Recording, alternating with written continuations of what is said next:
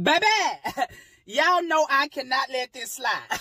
This was me this morning looking like Steve Harvey, a.k.a. LeBright. Baby, I looked like Webby. Baby, I don't goddamn know. I was straight savage by the head this morning, but let me tell y'all something. Braids by light, baby. She got hands by God, from God. She was born gifted. She hooked her sister up.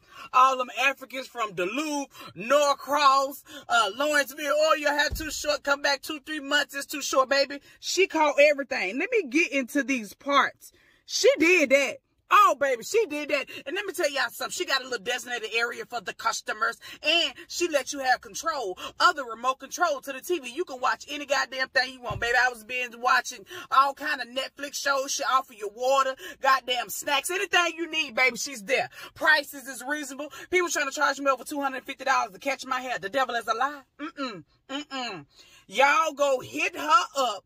Braids by light. Baby, let me tell you something. If you in the Beaufort, Brazelton, Pendergrass, Georgia area, if you up north, all right, or if you like, you willing to travel, this lady is worth it.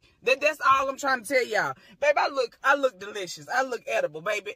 And the hairstyle came with some snacks. Where they do that at? Huh?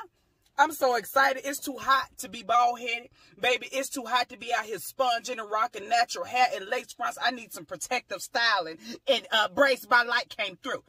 All I'm saying is this. It's too hot out here to be looking like a whole goddamn lesbian and shit by the roots and by the head. No.